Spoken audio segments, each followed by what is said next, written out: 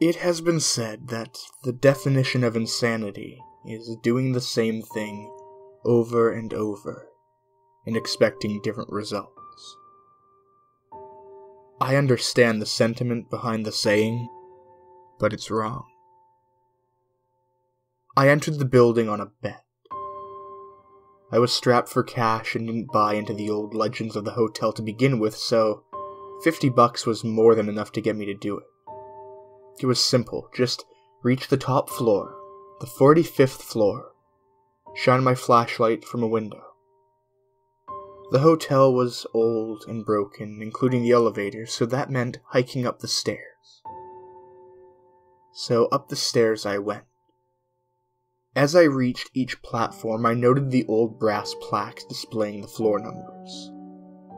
15, 16, 17, 18. I felt a little tired as I crept higher, but so far, no ghosts, no cannibals, no demons. Piece of cake. I can't tell you how happy I was as I entered that last stretch of numbers. I joyfully counted them aloud at each platform.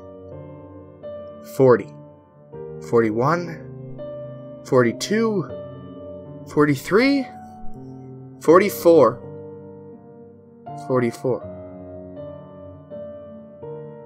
I stopped and looked back down the stairs. I must have miscounted, so I continued up. 44. One more flight. 44. And then down 10 flights. 44. 15 flights.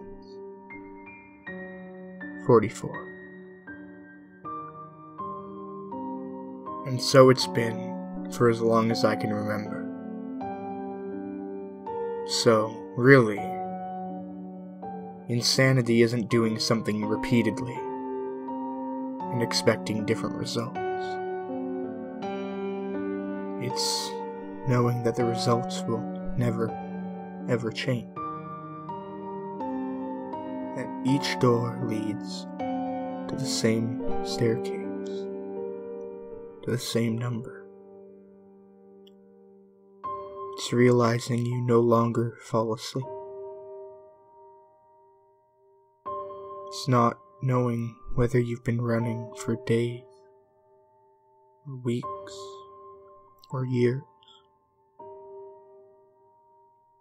It's when the sobbing slowly turns into laughter.